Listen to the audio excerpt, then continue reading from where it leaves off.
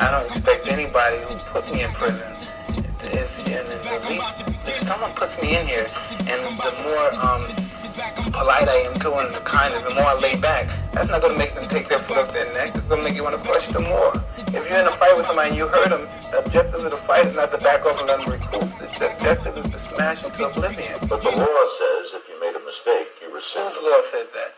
The law of the United States? Yeah. Or who controls the law of the United States? Legislatures. Yeah, legislatures that have their own agenda. Laws mean nothing. You give me the currency of a country and you can make all the rules in the world. And that's all that matters. Who's in control? So boxing has no real accountability, no structure across the board, no real, lateral structure and conformity. Nothing unilateral, because you have different states that have different commissions, and they're supposed to be tied together, but they all act differently. And there's no national commission, there's no body, there's no dictator, there's no czar, there's no NBA commissioner, there's no NFL commissioner, there's no MLB commissioner that overlooks and polices the whole sport. And there's no separation of church and state, so to speak, where the people making the money in the sport are separated, truly separated from the people supposedly administrating this. There's no separation.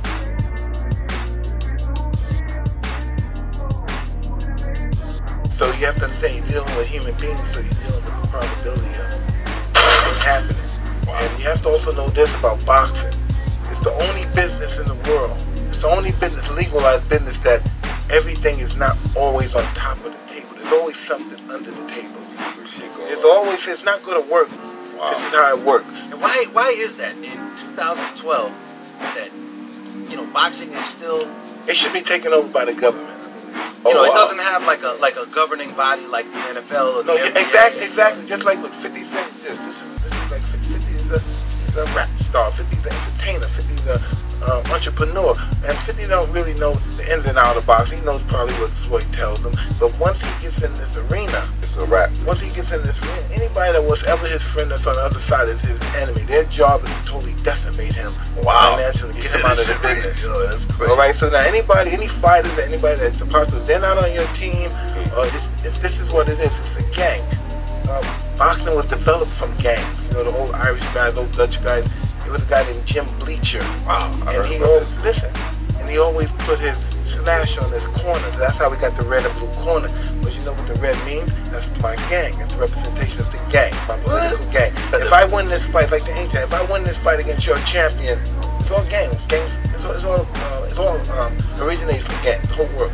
If my gang wins this fight, we own the whole district until you get a champion that can beat my fighter. If you don't want to accept that challenge, my gang against your gang, then a lot of people die. So they pick their champion, his champion, and the red represents, and the blue, Democrat and Republican. Get the fuck out of here. That's what the corners represent. No one knows that, but it represents Democrat and Republican. Told the truth about the ins and outs. And the most exciting part about the red and blue, how they strike each corner, and it's about the Republican Democrats, that tells you that the elites run this, man.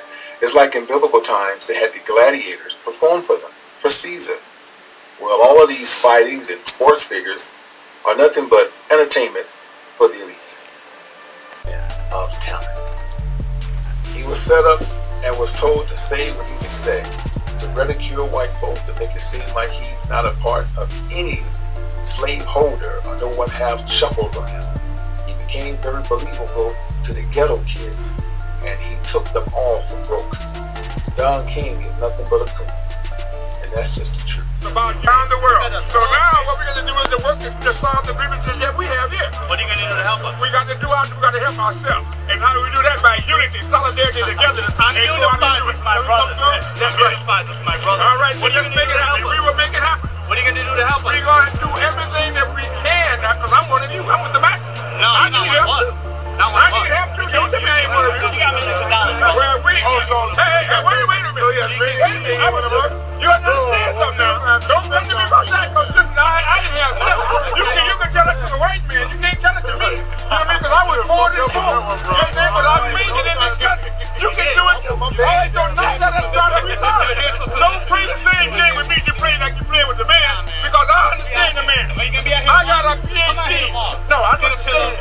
gonna help you. I'm gonna help you because I love you. I look at you, you look like me, and I feel good. Join my I'm joining. Get a pill on the seat and join us. Hey Don, why'd you rob Mike Tyson and Muhammad Ali like Barack Obama robbed us? Because I love them. I love them, and I thought it was just so nice that they would give me an opportunity for me to make them rich so that I could rob them, because they were poor when they came to me, and there was nothing to rob. Mike, I know that it was your fight that night that Tupac got shot at in Las Vegas. Can you just talk about the relationship you had? Services of America's most provocative filmmaker, award-winning Spike Lee, who came to Atlantic City and went to Brooklyn also with a 35mm film camera to produce a profile of Mike Tyson for us. Spike, thanks very much for doing this. Welcome to our broadcast. What was your perspective and your intention as you began this project for us? Well, what we wanted to do is just record what Mike and Don had to say. I felt that they would be very comfortable with us, knowing me, that they would let their defenses down, because a lot of times you have to be careful what the media's, how the media's to portray them, and we just want to document that. And we just rolled the camera. That's what we did. We shot it 35mm black and white, and we approached it as if we were making a film. You have said publicly that you regard yourself as a friend and a fan of Mike Tyson's. Right. Is this journalism or advocacy? It's both. I'm not gonna lie. I think that Mike and Don have got pummeled in the press a lot, and if I could help them, you know, to not really change their image, I think that there are a lot of people look at this piece and still not like them, but I think that they have to make up their own minds. We're going to talk. I love it when Jews love the Jews. I think that's noble. Italians love Italians. When Irish love Irish. But when a nigga loves a nigga, it's an unpardonable sin. We can't be right. You're a nigga till you die. If you're a poor nigga, you're a poor nigga. If you're a rich nigga, you're a rich nigga. But you never stop being a nigga. And if you get to be educated, you're just an educated nigga. You understand? The poverty, ignorance, leprosy, lewdness, evil, everything that was negative and unholy was attributed to the black people, and everything that was holy and glorified was attributed to the white people. The money, the wealth, the power, and with the blacks is the powerlessness that we have to be able to deal with against the power. You got to understand that negative associations coupled with blackness is what make these things happen. It's been a condition of racism since this country was founded 400 years ago. Because working together works. But Cassius Clay, known as Ali today, had a bigger problem because he was being controlled and manipulated by a man by the name of Elijah Muhammad. I stand for my religious belief. I stand for my people, speaking up for my people. All of them are with me, and that's all I want. Can I come back to your association with the black Muslims? Have you paid them a lot of money? Well, this is another propaganda thing. It's a good question that people here in America has tried to paint the image where I was being used by the Islamic religion just for prestige and for money. I'd like to say that after all of my fights, white America, as I said earlier, took 90% first, which left me 10%. I divorced my first wife. It cost me about $200,000 in alimony.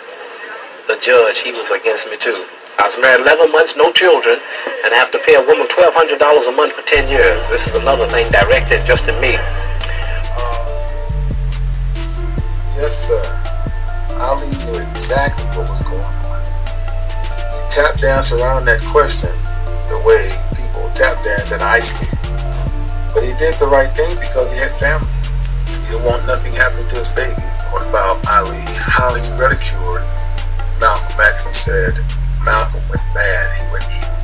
That was kind of a low blow because Malcolm was nothing but good to Ali. So nevertheless, that troubles Ali today. Doing the Thriller in Manila with Don King was the worst thing that ever happened to black fighters. He was a good guy. He was a country boy. And all he knew was fighting. He was an honest guy. But he was in the public's eye. And he was becoming rich. And the Muslims set their eye on him because they know they could get a nice penny from him. Ali knew half the things that were going on with lies. But he was so afraid of going against them because they could turn his life upside down. If you remember the movie with Will Smith, when Ali found out they were lying to him, he fired them for about 48 hours and hired them back because he didn't want the backlash, right? And wasn't getting half what he was fighting for. Boxing was getting badder, or should we say worse, than the music industry. It's all about the show. It's all about the fans. It's all about how to sell something. This is the problem with baseball and all the rest of sports. How can one man make $100 million to hit a ball? It has become utterly ridiculous. And you people sitting back paying $50, $100 to $200 seats to see them. You gotta be out of your mind. Sports, music has always been ran by the mob. Now the mob has gotten smart. They got lawyers to write up their contracts. Yes, they joined corporate America. They stopped so much of the killing. And so what they do now is ridicule you, make you look bad in front of the public, make you look like a pedophile. They make you look sarcastic and crazy. See, that's how they do it now. They kill you with the fountain pen instead of killing you with the gun. And also they kill you with the brotherhood, because most of them too are very demonic. My got his hands in the pyramid. Much like got his hands in the pyramid. Much like the picture next, got his hands in the pyramid. Much like the picture next. My. The reason Floyd put his hands in the pyramid, but Floyd's born a brother. Some may even say he signed his name in blood long ago. These people have left us a resume to view, and their resume is horrible. But we're going to review it and tell you the truth, and not be hidden anymore. Let's pull up some friends of Floyd. This whole picture is satanic. The little lights that's above, there's really a woman with her legs open and short.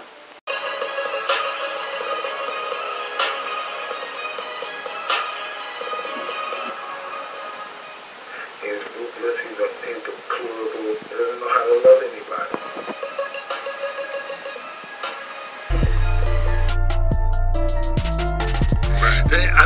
Promoters actually that are making the money and have obviously a horse that's running in the game, so to speak, that night, that they want that fighter to win, they pay the judges.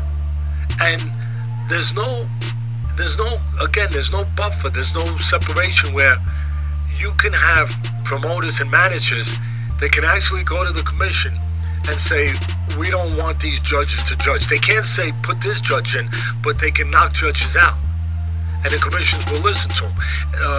The alphabet organizations, they're corrupt. They are. I mean, it's not Teddy Atlas saying it, but they're corrupt. I mean, if you're going to be honest about it, and you don't have an agenda where you're afraid to say it because you have an agenda, which a lot of people do in my business. They have an agenda, so they're not going to say it. And suggested that Tom Brady was at least generally aware. We get late details from NBC's Peter Alexander. This video has been blowing up on the web over the last few days, causing NFL fans great anger after the Patriots upset the Jacksonville Jaguars to advance to the Super Bowl for the 10th time. If you look closely, this referee appears to be celebrating the touchdown with the Patriots when he should have been officiating the game. This video has fans crying foul and forced the league to finally acknowledge that the NFL games are sometimes fixed in order to drive revenue and ratings. Watch that again, this same referee congratulating Tom Brady after the upset. Not only did the video cause NFL fans to hemorrhage from their brains, it also caused uproar with the players. Denver Broncos star TJ Ward simply tweeted, "Rigged, shaking my head." The next morning, Jaguars cornerback Jalen Ramsey confirms everyone's suspicions when he admits, "Coach told us in the middle of the fourth to give the game to New England. We didn't want to, but Commissioner said it's best for the league." Ramsey quickly deleted the tweet, but it seems it was already too late. Reports out of New York indicate that Roger Goodell has permanently banned Ramsey from the league in response to his tweet. In an interview this morning, Colin Cowherd grilled Goodell over the ban and asked if he had maybe taken things too far. It is, and I have been sitting on this for quite some time, but here is the problem. Here is why those edges of the seats lie. The NBA is not rigged. It is, and I have been sitting on this for quite some time, but pure fiction. It is a pre-scripted entertainment option that we have all fallen victim to. Let me explain. It starts with the referees, but certainly goes far beyond. You rap guys the joke. I'm here to take the scoring title without the green light for my coach. Man, don't make me have to smack your lineup. I'm Michael Jordan, y'all Harold Miners that rap for China. All black, ski mask, love, tuck the thing. Drive slow, lights out like I love this game. See, I live this, y'all paint that pic. And y'all like magic, I'm starting to believe you do take that sick. I feel like basketball has horrid officiating. Out of all the sports that require replay, that have replay involved, the officiating is horrible. It's an insult. It's an insult to watch. I think this goes back to the referee. The referee, Tim Donaghy, scamming on the games. I think. Well, Coach, a terrific start that led to a 14-point lead at one point, but it's down to 5. What changed those last few minutes for you guys? You want me to be honest with you? Yes. You guys are the whistles, but it didn't look like there was much there. No, I don't know what he saw. Tim Donaghy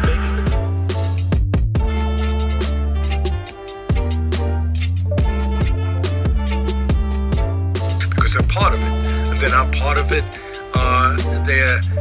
they're friendly with people that are part of it, and they want to have access. They want to have relationships, so they stay away from it. And they understand how the corruption works, so they understand. Is it a smoky room with cigars like the old days where Frankie Carbo was running things and you put an envelope? No, it's not that. But you might be paying $30,000 for an ad at a convention for the WBA or the WBC or the WIBF or WBO or whatever the heck they are, and you might be paying $30,000 for an ad. You know why you paid the $30,000 for that. I don't think that you just like to see your name in the ad in the brochure. There was a purpose behind paying that ad, and you have the administrators of the sport, the commissions, and then you have the alphabet organizations that get paid the sanctioning fee from the champion. So they want that champion to win. Nobody's saying, well, the manager can't talk to the sanctioning organization, the promoter can't. Of course they can talk to them and say, I want my guys rated high. Of course they have access. So they have access to talking to somebody,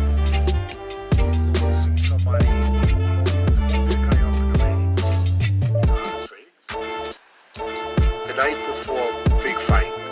You will walk in a restaurant. I've been there. You will walk in the restaurant. I'm not going to say something if I can't stand behind it. And you will see at the restaurant, it's a big table, like, not the Last Supper, but it's a big table. All the officials at that table that are going to work the fight the next night. And you will see the organizational heads, the heads of that sanctioning body, and the guys that are in charge, the presidents, vice presidents, supervisors, judges, referees. Guess who the host of the dinner is? The promoter. There's something wrong with that. I mean, there's something greatly wrong with that. Right. So the host of the dinner, it's a big bill, obviously. I mean, it's a lot of people. It's a good restaurant. They're eating all the best stuff, drinking the best wines and everything else. So it's a big bill.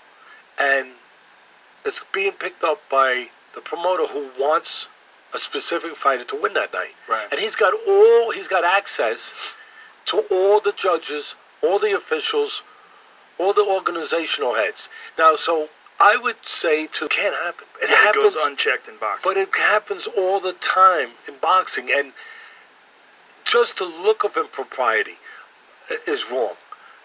It should be wrong. It should be wrong in baseball. It should be wrong in football. It should be wrong in NBA. But it should be even more wrong in a sport where you risk so much.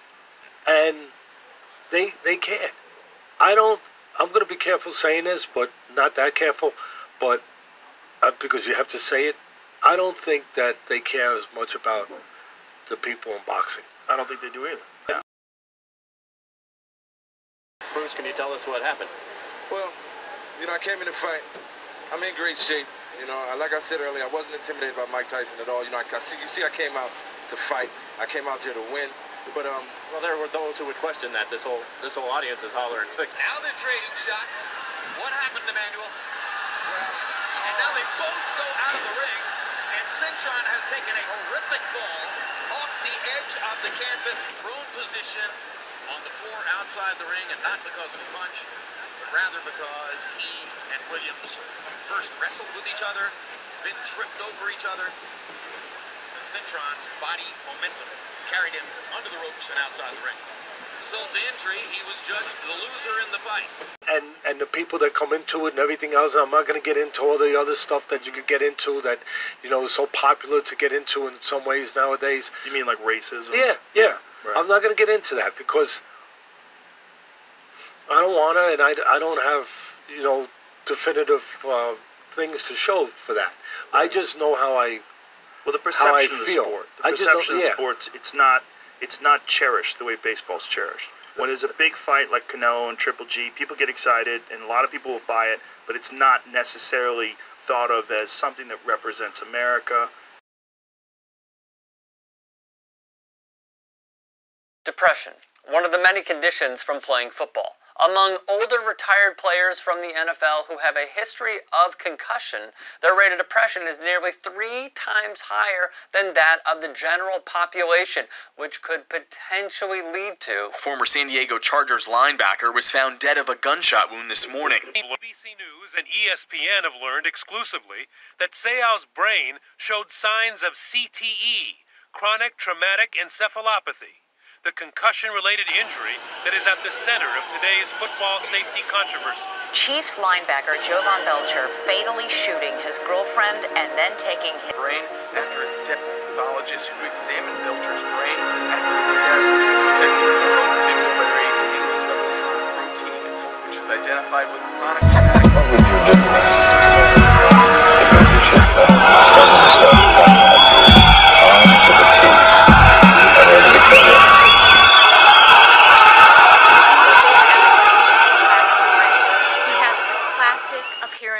of chronic traumatic encephalopathy.